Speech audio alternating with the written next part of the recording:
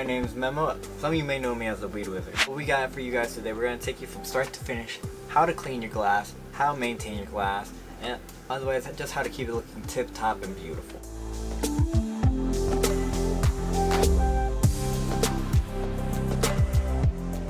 As you can see, this bong is really dirty. I haven't cleaned it in about 3 weeks.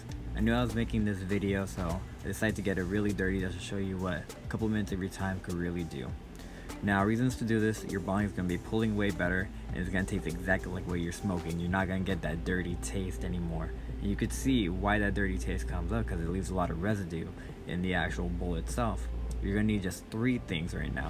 You're going to need plastic bags, salt,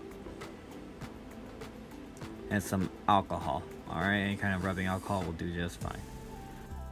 So you're going to go ahead and pour right into the bong, or whatever piece you're doing this way. It will work with a bowl, it will work with a bubbler, whatever you have. Pull out any loose pieces, because I have had pieces break on me while trying to clean them, just leaving it all together. So just take care of your stuff and it'll take care of you. After that, you're going to add salt to the alcohol mixture, and what this is going to do is going to act as an adjutant. It's going to get really deep into any kind of resin that's in there. Right here you can see how dirty the actual mix gets between alcohol and salt, and that's exactly what it should look like because it's cleaning off everything that's on the walls. After everything is done, to pop them open, and I do recommend cleaning them by hand with a paper towel or something like that if you do want a glossy finish. At the end of this, you're going to see what happens if we don't clean this piece particularly by hand. The bong itself was actually so dirty I had to clean it twice, so just know you may have to as well. And as you can see here, the hard work really paid off. Cleaning it twice and it's sparkling. Here's a few close-up shots just so you can see the detail really.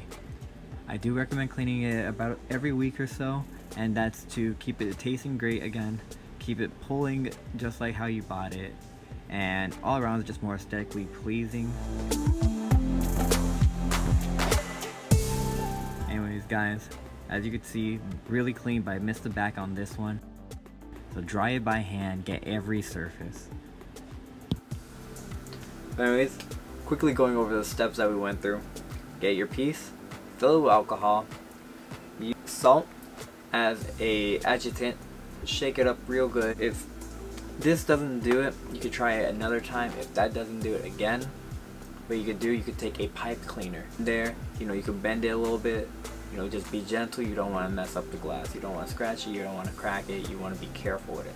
Now, depending on how sturdy your piece is, you might be able to take a beating, but I've definitely had pieces that you look at it, it breaks. If you're interested in videos like this, please check out the description below. I have links to other videos including how to roll a joint, how to roll a blunt, and a review on the Spider-Man bong. I'm the WeedWizard, happy toking.